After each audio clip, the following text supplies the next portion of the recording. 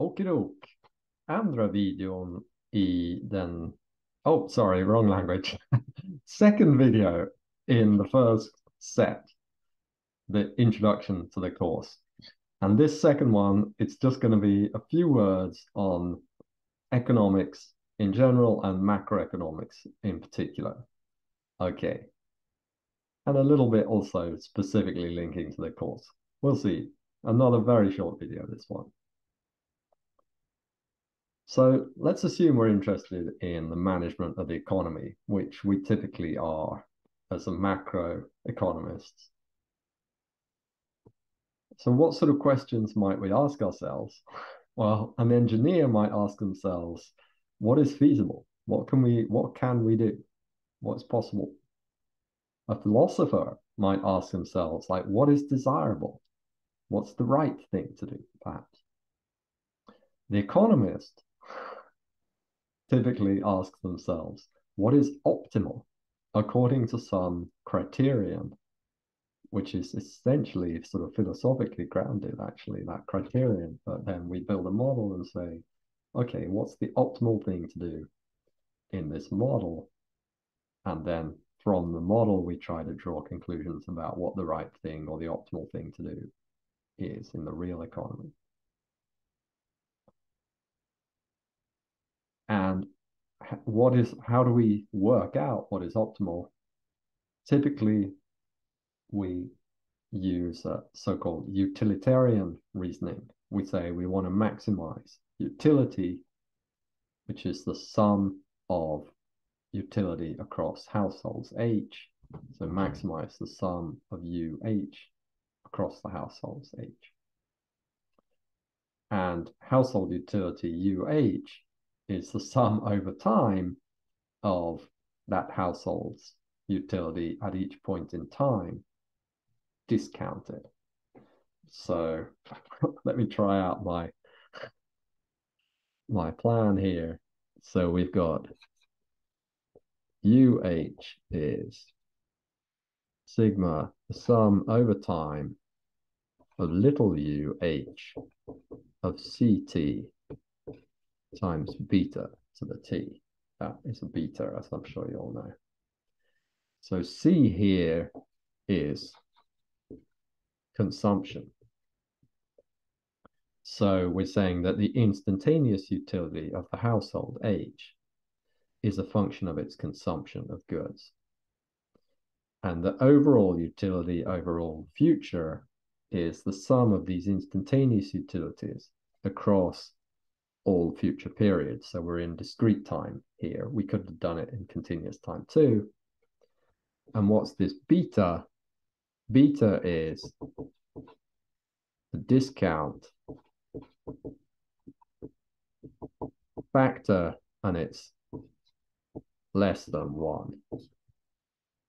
Because, so when t is 0, that's the current period. Beta to the 0 is just 1. So then we've got full value for our utility. But if t is 1, then say if beta is 0.9, then the period 1 away is weighted lower, right? And if t is 2, we get beta squared, that's even lower. So we're giving lower weight to future periods. This is a classic thing we tend to do in economics. But of course, we don't have to do it that way. We could also apply rules, Maximin criterion rules. So the utilitarianism is a stream in philosophy. There's also this Rawlsian idea that we should maximize, whatever is in these brackets. So this is mathematical notation. And what is in these brackets, we should maximize the smallest element of whatever is in these brackets. And what's in these brackets? U1, U2, UN. We've got individual utility levels of the n different households. Okay, so this is a super egalitarian. We want to make sure that the worst off household is as well off as possible. according to Rawls, that is the sort of moral principle we should use to try to organize society. So that's like super egalitarian. And you can do economics with this criterion as well. And it is sometimes done, but the utilitarian dominates hugely. Okay. Okay. So we've got our criterion. Now we're going to start doing some economics. What are we going to do? The classic approach is this. You start by building a model of the economic system. Everything a mathematical model. So you know, and you can work out exactly how it works. And from given starting point, with given rules of behavior, you can work out exactly what's going to happen over time and so on. And you find the allocation of resources in the broad sense, which means labor, capital, natural resources, given laissez-faire. In other words, assuming that there's no regulation whatsoever. Or under business as usual, which is you have the policy, you have some policy instruments that are roughly like we see in the real economy you're trying to model, you're trying to sort of capture with your economic model. Okay, so that's your baseline, typically the laissez-faire. But then you assume, okay, let's forget the market and so on. So laissez-faire is when the market is operating, right?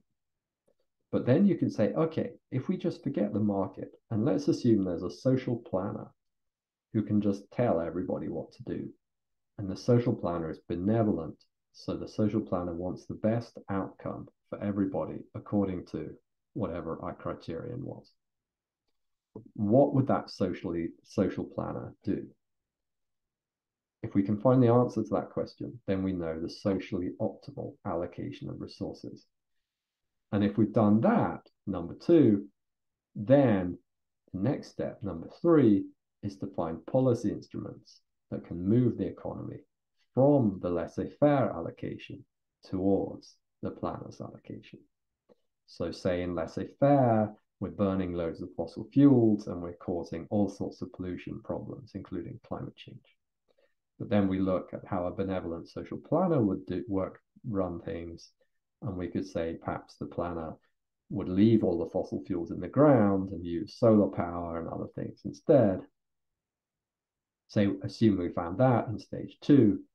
In stage three, the question will be, okay, so what are the right policy instruments to get people to use solar power instead of fossil fuels? Or maybe the first step might be to invest hugely in research into solar power and then switch to solar power, to actually using it. So then again, then the policy question will be, okay, how do we persuade people to do all this research? What are the policy instruments? Okay, so this is the classic approach to sort of macroeconomics. And in the model, we're going to do a lot of number one, just trying to understand how the economy works. We're not going to talk so much about two, the social planner's solution. We're more going to focus on three, finding policy instruments. We're going to sort of assume that the planner wants to push the economy in a certain direction, say away from fossil fuels. And then we're going to look at, okay, what are the policy instruments that can achieve this? But we're not going to spend very much time at all looking at what the social planner's actual allocation of resources would be exactly in our models. Okay, we're going to focus mainly on understanding the system, one, and understanding how we can affect it through policy, three. We'll talk a bit about optimal allocations too, as well, but not so much. Okay. So we've built our model, we've worked out, say, even the planner's solution, we worked out the policy implications in the model, but is this teaching us anything about the real world? Can we then say, okay, this is what happens in the model, but these are the policies we should use in the model, therefore we should also use them in the real world. Is that true? Not necessarily, right? How do we know when we have a good model? And this is super important part of the course, okay? So we're not just going to be putting up models uncritically and saying, you know, this is what the model shows us, and therefore we should be using these policies.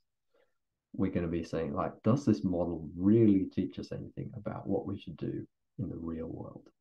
Okay. So how can we think about this? Consider the following aggregate production function. See, one of these worked and the other one didn't. I think it was this one. So the function is y is ALL to the 1 minus beta ARR to the beta. So this is a Cobb-Douglas function. So what are these things? L is labor. R is some natural resource. And these are productivity indices. They're productivities. Okay. Right. And Y is overall production. And I'm not going to go through the math of how this works, but assuming perfect markets, this model predicts that the factor share of the natural resource, which is WRR over Y. So Y is the value of everything we produce. WR is the price of the resource, and R is the quantity. So this is what we spend on the resource. So the factor share of the resource is what we spend on the resource as a fraction of the total value of production. And if we go through the math, assuming perfect markets and so on, we should find this, that the factor share of the resource is beta. And I say assume this matches long run data, and it does, more or less. Note this is a different beta than that beta. Yeah, this isn't the discount factor anymore. And it turns out that factor share is about 0.05, 5%. So we spend about 5%. Firms on average spend about 5% of their input costs are on natural resources, which is mainly for energy. And that is quite constant. It fluctuates, but on the trend is there's hardly any trend. Okay, in the very long run, it tends to be around 5%. Like 100 years ago, it was around 5%. Today, it's around 5%. It's fluctuating in between, but there's no trend.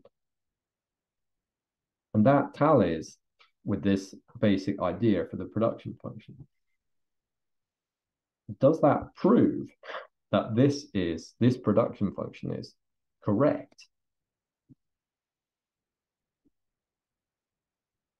Does it show that we can use a model based on this production function as a basis for policy? It doesn't at all, right? There could be loads of other production functions that were also more or less consistent with this observation. Okay, but which would have very different policy implications. So just because we build some model that fits some particular data that we choose to pull out of the hat, so to speak, doesn't tell us that we can then rely on that model for designing policy in the real economy. Okay. What we need to design policy is a model that we actually believe in. And when do we really believe in our model? It's not just that it's matching one particular set of data. We want its assumptions, the mechanisms in the model. We want to be confident that those mechanisms are actually reflecting, in some simplified way, of course, it's a model, but they are reflecting what's going on in the real economy. So for that, we want, micro foundations. This is the Lucas critique. This was the debate from the 70s and 80s that macro models should have micro foundations, and those micro foundations should be credible. So they should build up from the behavior of individual agents in the economy, households and firms with incentives. How are they behaving, and how does this lead to the aggregate behavior we observe in the whole economy? So we should start with assumptions about the micro foundations in the model, and we should explain why those assumptions make sense. Then we should derive the behavior economy and see if it fits a broad range of data, not just one particular data series. If we can tick all those boxes, then we can start thinking about, okay, maybe this model's really telling us something useful. Okay. How do we know if we have a good model? So I told you now, but we're going to talk about this in our first meeting. Okay. And I think that's the end of the second video.